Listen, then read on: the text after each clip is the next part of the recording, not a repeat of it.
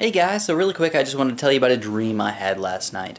I actually totally forgot about it until I saw my wall. So let's go check out what's on my wall really quick. So, yeah, we got a spider over here. There's a jumping spider. Oh, look at him go! Check, what? Let's see if we can see him jump. Let's see. Let me zoom out a little bit. Oh, it's like a flower on here. So let's see. Will he jump?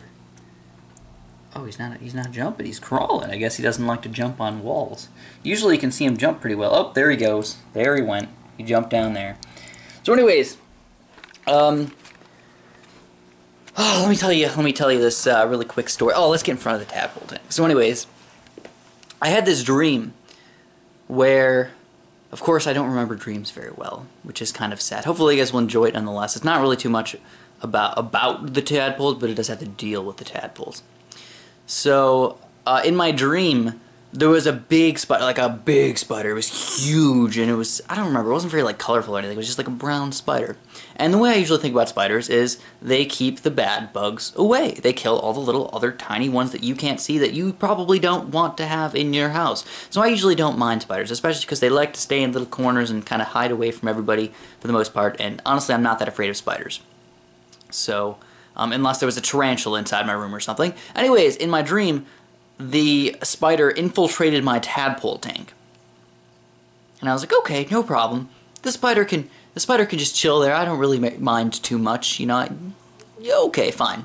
He was pretty big, though. Like I said, he was pretty big. In my dream, obviously, you're not very rational. Anyways, I come back like a couple hours later, and oh my god.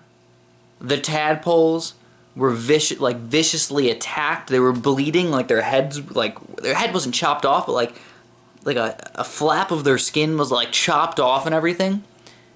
Oh my god, I got so mad. I've never been mad in a dream before. Like, my dreams are always happy and nice and fun.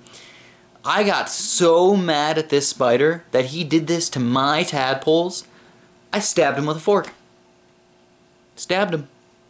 I stabbed him with a fork, and then after I did that, I took the same fork without even like doing anything, and I ripped all of his webs all over the place. And obviously this doesn't make too much sense because it's kind of underwater. I figured it was an underwater spider or something. But I ripped all his webs up, and I threw him on the ground.